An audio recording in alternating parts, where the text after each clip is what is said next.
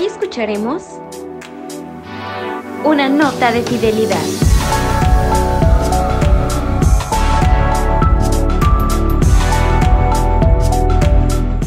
Hey, hola a todos, me da mucho gusto poder saludarlos una vez más por este medio. El día de hoy quiero compartir con ustedes una palabra de parte de Dios muy especial y que puede ser de mucha bendición para nuestras vidas. Déjenme empezar aclarando qué es la fidelidad. La fidelidad, en pocas palabras, es la característica de quien es leal, en alguien en quien uno puede creer y confiar plenamente, porque éste es honesto y digno de respeto. La fidelidad es la virtud de poder dar cumplimiento a las promesas, de poder siempre cumplir con su palabra. Y les tengo una magnífica noticia. Déjenme decirles que Dios es fiel. Tenemos un Dios fiel. Así como dice en 1 Corintios 1:9, fiel es Dios, por el cual fuisteis llamados a la comunión con su Hijo Jesucristo, nuestro Señor.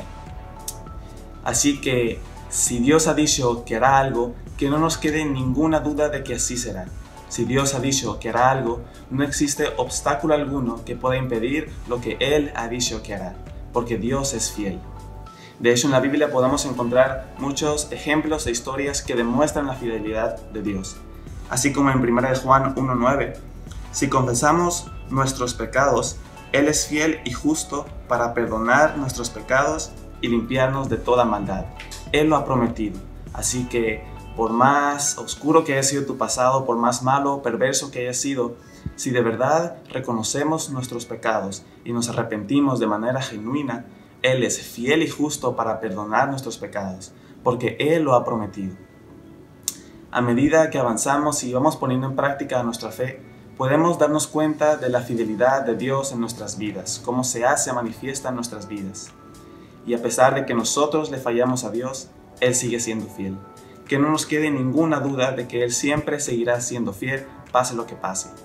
Pero Dios también nos pide ser fieles a nosotros. Como dice en 1 Corintios 4:2, como administradores, como creyentes, como hijos de Dios, Él nos quiere ser hallados fieles. El ser fiel a Dios nos abre muchísimas puertas. Aunque nuestras capacidades no sean las más altas, aunque no seamos, por ejemplo, el mejor estudiante, aunque nuestro intelecto no sea el más alto, aunque no seamos el mejor trabajador o empleado, aunque nuestras características como trabajador no sean las mejores, pero si somos fieles a Dios, tengamos por seguro que sus bendiciones llegarán a nuestras vidas. Me gustaría poner una simple situación como ejemplo. Imagínate que tú eres el jefe de una empresa y llega la hora de contratar a algún trabajador. Por un lado está el trabajador altamente capacitado y muy experimentado en su trabajo, con cierta popularidad, pero tiene la característica de un corazón infiel. Por otro lado está el trabajador que tal vez no tiene tanta capacitación en el trabajo, pero la puede tener, tal vez no tiene tanta experiencia en el área laboral, pero la puede adquirir, pero tiene la característica de un corazón fiel. Tiene la característica de ser fiel con sus superiores, con los que le rodean y principalmente fiel a Dios. Si tú estuvieras en esta situación como jefa de la empresa, ¿a qué trabajador contratarías? ¿Al altamente capacitado pero infiel? ¿O al de poca experiencia pero fiel? Ahora, cuando una persona es fiel, cumple con las características de fidelidad, para el mundo no le es de tanta importancia o a veces el mundo hace a un lado la fidelidad para centrarse en cosas que el mundo cree que son más importantes. Pero hoy por hoy, y siempre ha sido así, y siempre será así, cuando Dios nos halla fieles, Dios lo toma con mucha importancia y mucho valor.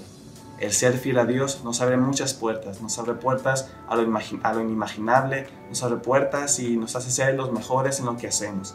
Si tan solo le somos fiel, si tan solo le obedecemos en todo tiempo, le honramos con todo lo que hacemos, si tan solo cumplimos con su palabra y su voluntad, tengamos por seguro que si tan solo le somos fiel a Dios, Él traerá sus bendiciones y recompensas a nuestras vidas, nos abrirá puertas y nos hará ser el mejor en lo que hacemos, sea cual sea nuestra capacidad, sea cual sea nuestra condición. Dios es fiel para con nosotros. Como dice en Deuteronomio 7:9, conoce pues que Jehová tu Dios es Dios, Dios fiel, que guarda el pacto y la misericordia a los que le aman y guardan sus mandamientos hasta 1000 generaciones. O en 2 de Tesalonicenses, capítulo 3, versículo 3. Pero fiel es el Señor, que os afirmará y guardará del mal. Así que hoy te invito a seguir siendo fiel. Te invito a que hoy pidamos por gracia para ser fiel a Dios como Él nos ha sido fiel.